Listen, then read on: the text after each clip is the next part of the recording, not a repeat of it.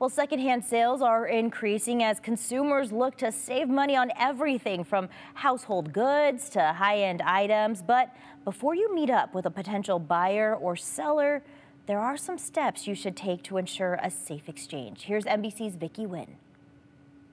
I found this couch on Facebook Marketplace. Re-commerce is booming.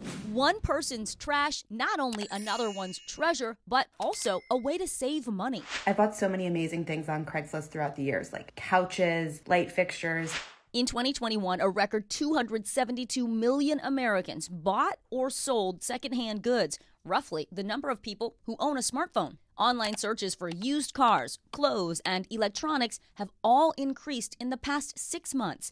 While it's ideal to get things sent or delivered, sometimes an in-person exchange is required, which can be dangerous. In Houston, police say a man robbed at gunpoint during a meetup to sell his car. In New York City, a police officer gunned down buying a used car.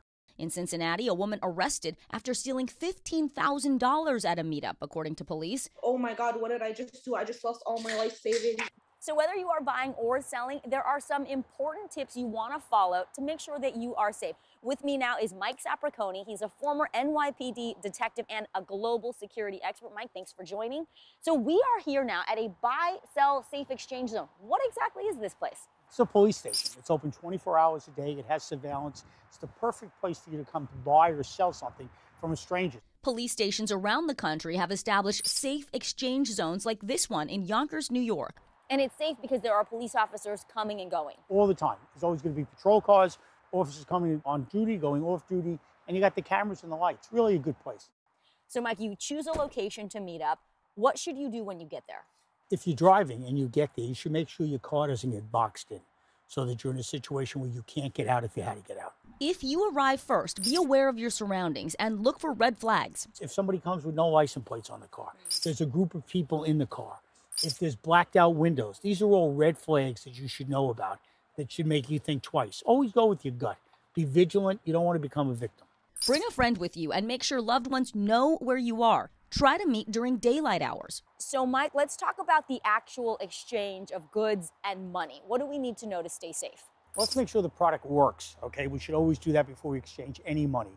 And never bring a lot of cash with you. Bring what you need to pay for that item. Mike suggests getting a certified or cashier's check from a bank. But secondhand shopping safety starts before you even make the purchase. Yonkers Police Chief Joseph Monaco encourages shoppers to be aware. What's your public safety message to folks? I would say do your research. Try and find out who you're selling or dealing with online or who you're purchasing from. These transactions can be safe. People do them all the time, but you got to have your guard up, right? Absolutely. It's 2023. People don't necessarily walk into a store anymore and hand their money over a counter. Safety first when buying secondhand.